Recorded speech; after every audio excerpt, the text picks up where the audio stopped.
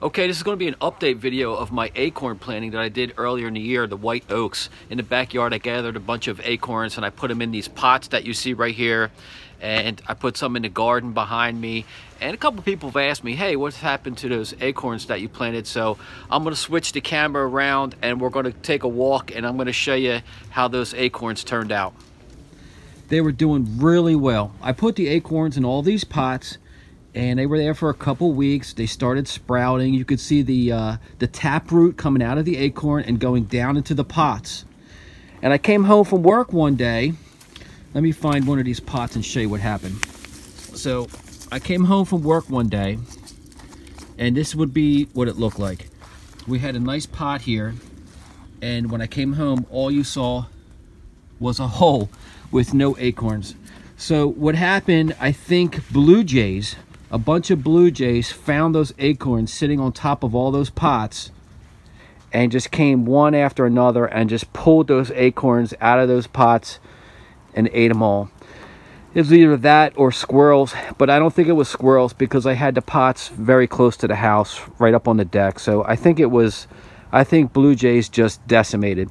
So it was a lesson learned. When you use these pots, you got to put some kind of a cover over them. I should have put some kind of a screen or a mesh over top of these pots, or had them in some sort of enclosure to where the critters couldn't get to them, because they just ate every stinking one out of these pots. So that was useless. But we did put some in the garden. Now the ones in the garden, we had them all spread out all through this garden, if you remember, if you watched that video. And again, something found them. Groundhogs, rabbits, squirrels, birds decimated them here too. But a couple survived. And that's what you see here in these cages. And I'm going to zoom up so you can see here. So I put cages around them. I put stakes and cages around the ones that actually survived. And oh, you can see one here that still has its leaves. So that one right there still has its leaves. And it's in a nice cage, nice and sturdy. This one right here, let me get behind it. They've all dropped their leaves so far. So this is the tree here, and it's about 12 inches high, and it's surviving. It's going dormant for the winter. So it's the first year as a seedling. So in the spring, I'm going to dig them up and transplant them. We got a couple here. Now these ones aren't as big. Depends on if they were in the shade or the sun, how they turned out. This one's probably only 4 inches, but it's very sturdy, a thick stem. This one's a little thinner, a little more wobbly. What do we got here? This one's tiny. This one's only a few inches, maybe 4 inches. And down here in this corner, there was a really good one down in this corner, but it figures it's growing in a terrible spot. I don't even know if I'll be able to dig this one up. If you can see here, see how he's growing out by the wall and he's curving, trying to get the sun. Well, we've got another one here. Good. And then here we've got, like, I think 2 of them in here. A small one here and another one here. And then in this back corner, there's one in that corner there. So the acorns that would have worked if I would have covered them. But I'm probably going to have, let's see, I don't know, maybe 10 little trees from the original tree that I'll be able to plant in the springtime. So we've got 10 out of all those acorns. And the lesson learned from me is to cover them when you do that, because they tore them apart. They took off with all my acorns. So that's what happened. So the next time I do it, and I am going to do it again, as soon as if they have acorns on that tree next year, I'm going to do the same thing. I'm going to gather them and I'm going to put them all in these pots, and I'm going to put screen over top of them. I might even make a box and put them inside of a screen little enclosure out of 2x4s, but wrapped in screen or something, and leave it that way. And another thing I've learned, which didn't happen to me, but you can't leave these pots out here just like this. I'm here in Pennsylvania, and what happens is in the springtime, if that acorn starts growing a tree, if it actually starts growing, as soon as wintertime comes, those pots are going to freeze, and your tree, your little seedling, will freeze to death. So if you put them in these pots, you got to have them in some sort of a greenhouse, or I'd have to get a load of mulch and put 2 feet of mulch all around these pots. I'll probably put them in a big square. I just put mulch all over top of them, make a big mound of mulch so they don't freeze if I just leave them back here in the back like this. And then after they get a year or two, take them out of there. And then after they get big, after they get a couple years of growth, you'll see all those roots growing out of those pots like that. But you just got to keep them from freezing. So maybe in the future, you'll see on one of my videos a greenhouse. I really think it's time for me to get a greenhouse, because as much stuff I do with plants and trees, and I'm constantly transplanting things, I really need a greenhouse. Where we park all these spare cars, this would be a perfect area for it right here in this area. So I might have to pull these spare cars out of here, and that would fit a really nice sized greenhouse right there, and just run some heat into it, and then everything will be safe. But I'll show you what I do to them in the spring. It'll be their second year, and I don't want their roots to grow very deep in my garden, so we do have to get them out of the garden. This was just for them to get started. These are the survivors. They got lucky. These few little acorns really got lucky. They didn't get killed, so they're going to be our special trees, and we'll find a nice home for them. So inside the house here, we have some of our Arizona oak trees, the Mexican blue oaks, and look at these suckers. Look at this.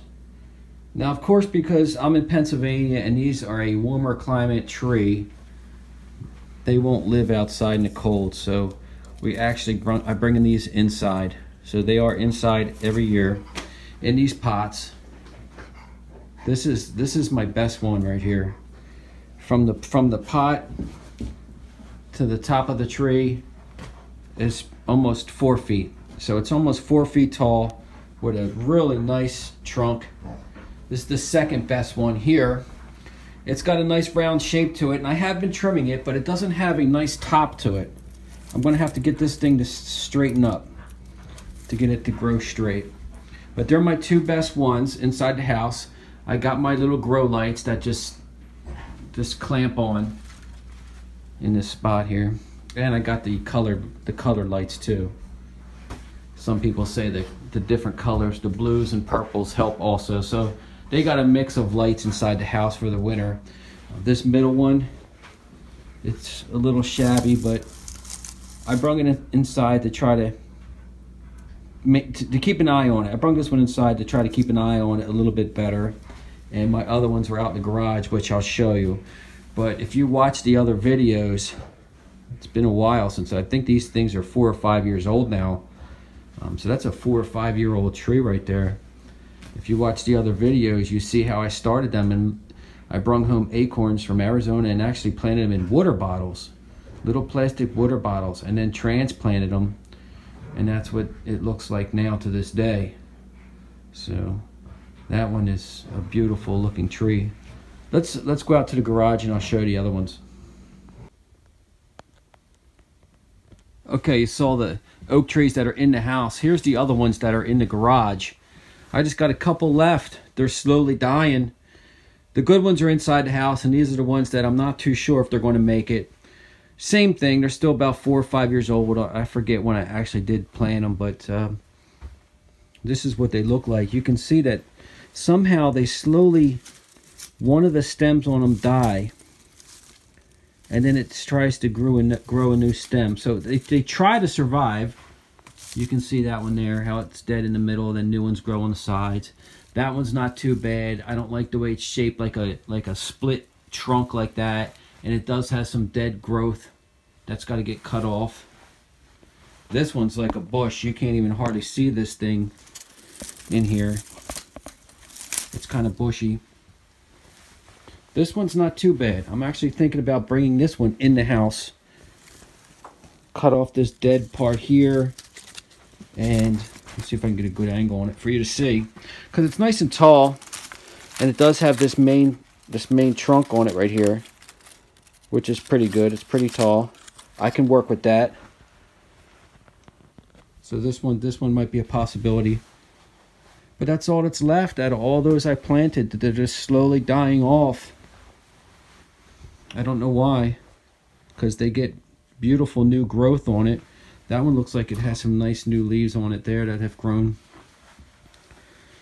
But I have to pull them in the wintertime because they are a warmer weather plant. There's no way they'd survive here as cold as it is in the winter.